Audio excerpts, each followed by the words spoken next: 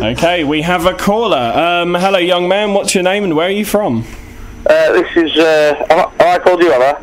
It's Jason Manford. People probably know you best as the security guard from Shameless.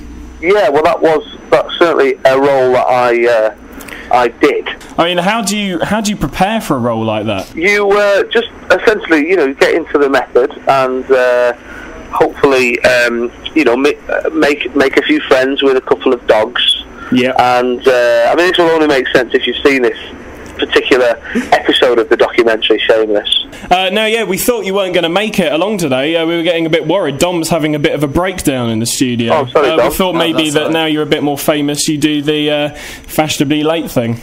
No, I've always been late. There's nothing fashionable about being late, is there? You're in a hot sweat. Well, I tried to do the fashionably late thing, but unfortunately I'm not famous enough outside of Portsmouth. Fair enough. Or my house. So now you're currently a team captain on Channel 4's 8 out of 10 Cats. Do you enjoy working with the other comedians? Yeah, of course I do. Yeah, I mean, Sean's great fun. He's sort of just like a miserable bloke who sits opposite me. If everyone's a miserable bloke at work, he's a bit curmudgeonly, like.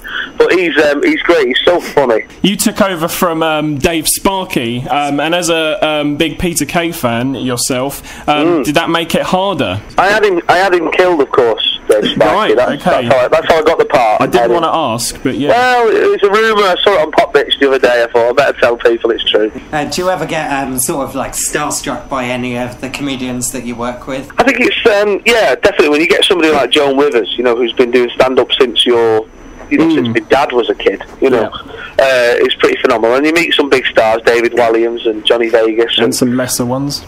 And some lesser ones, of course. You get the Big Brother stars in there. Oh, God. But then you meet like real heroes like Chris Hoy. We had Chris Hoy on the show, and we got to wear his gold medals. One that sticks in my mind is Piers Morgan.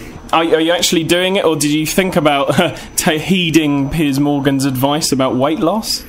Well, sort of, yeah. I mean, I started writing a show called Piers Morgan Saved My Life. I started writing this show about weight loss and going to the gym and all these things, and then I thought, it's a little bit like hard work. So do you not feel the need to resort to the whole looking funny thing, like being very, very fat to cover up? Well, maybe I should keep going like that way. Because at the moment, the problem I'm I'm sort of in the middle.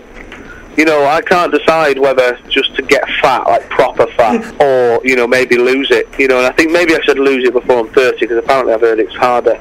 Oh, yeah, well, Dom knows about that. Anyway, don't you, Dom? Yeah, I do. You're a big Man City fan. Yeah. What about playing for City? I think that ship has sailed. Has it? Yeah, I think so. I hear you used to be in the academy. Yeah, I was in the academy. I used to make the tea in the cafe. Oh, brilliant. Do you have one particular place where you most enjoy performing? I was in York to do a little Q&A at the end, and I said, I don't got any questions. And a woman said, yeah, I've got a question. Do you think your arms are too long for your body? Not just no one's ever asked me that question. Yeah. Nobody has asked me outside of the Monkey Kingdom.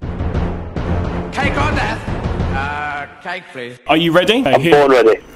Portsmouth or Southampton? Oh, then where are you now? Portsmouth. The mighty Boosh or the almighty Zeus? Don't upset the gods, but then again, I do like Zeus.